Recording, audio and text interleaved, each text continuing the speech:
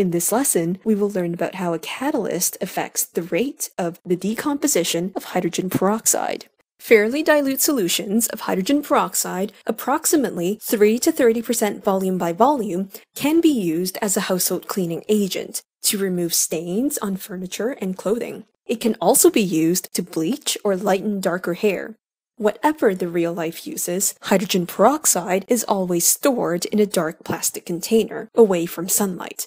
This is because in the presence of warm conditions and UV light, hydrogen peroxide can decompose into water and oxygen because the oxygen-oxygen bond in the molecule is unstable. Since aqueous hydrogen peroxide and water are clear and colorless liquids, we will monitor the rate of this reaction by measuring the amount of oxygen produced. This decomposition reaction can be catalyzed by manganese 4 oxide. The oxygen produced can be measured using a gas syringe. Place a set amount of hydrogen peroxide and add a small spatula of manganese 4 oxide, a fine black powder. Quickly stopper the flask so to prevent any evolved oxygen from escaping into the surroundings. You will see that fizzing happens, which shows that oxygen gas is being produced. This is an exothermic reaction, meaning that heat energy is released.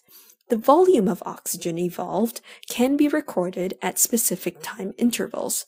Plotting the volume of oxygen produced right against time will give a graph that is similar to this one right here. We can measure the rate of this reaction at any time in this reaction by selecting a point on the curve and drawing a line tangent to the curve. Calculating the gradient of the tangent will give you the rate of the decomposition of hydrogen peroxide at that point in time. A steeper gradient is representative of a faster rate of reaction, whereas a less steep gradient is representative of a slower rate of reaction. As you can see, at the start of the reaction, the rate of decomposition is very fast.